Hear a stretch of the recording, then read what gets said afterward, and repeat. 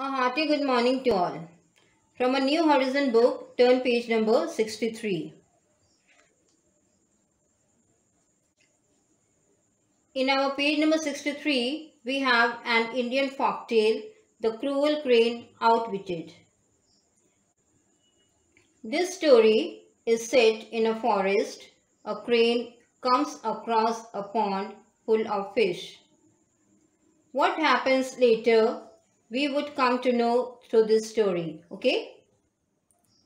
So, before originating the story, let us have the identity of the characters. This story has three characters. First, a cunning crane. Second, some innocent fishes. And third, a clever crab. Now, let's start the story.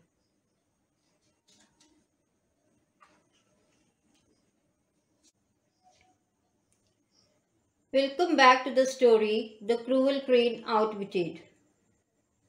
Once upon a time, a crane was living near a pond. He was very cunning. As the days passed, the crane was getting old. So, he was worried of his life. Like, how will he arrange food for himself?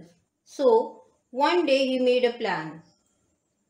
He went to the pond and told the fish that soon this pond will have no water due to drought. And then all the fishes and water animals will die.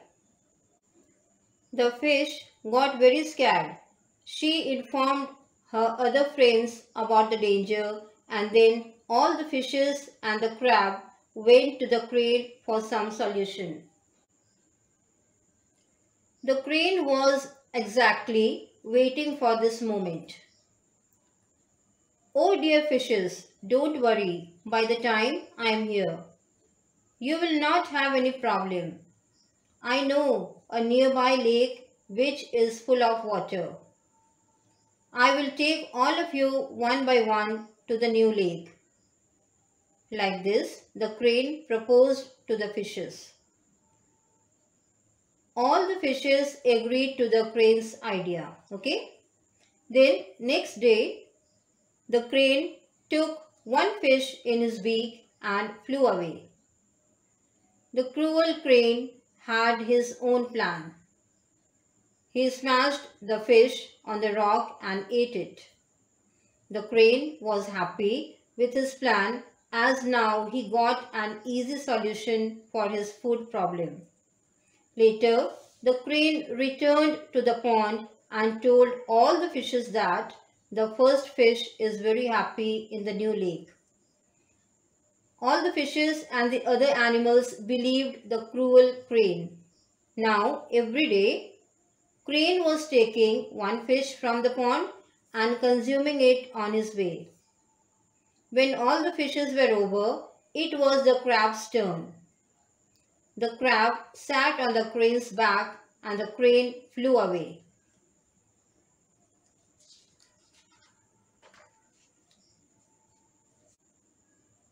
From the height, the crab did not see any lake. Instead, he saw a rock full of bones and skeleton of fishes. The crab realized that the crane was telling lie to everyone.